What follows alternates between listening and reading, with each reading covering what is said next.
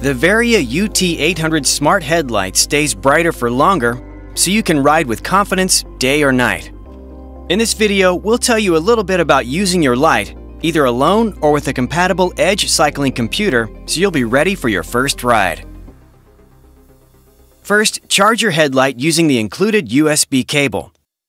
To use the UT800 as a standalone light, turn it on by holding the button for 1 second. Press the button again to change light modes, from high, to medium, to low, to night flashing, and to day flashing. To mount the light, first attach it to the quick mount disc. Then place the disc into the out front, helmet or friction mount, and twist to lock. To get even better performance out of your light, including automatic intensity adjustments and light networking, use the UT800's smart capabilities and pair it with a compatible Edge bike computer. It's simple.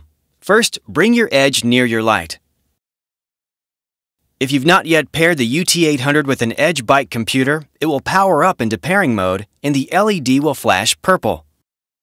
Press the menu button on the home screen on your Edge, then the settings button, and select Sensors. To add the Varia UT800, select Lights and add Sensor. Your UT800 will list as a paired light. Once it's paired, your headlight will power on into Smart Mode and the LED will flash blue.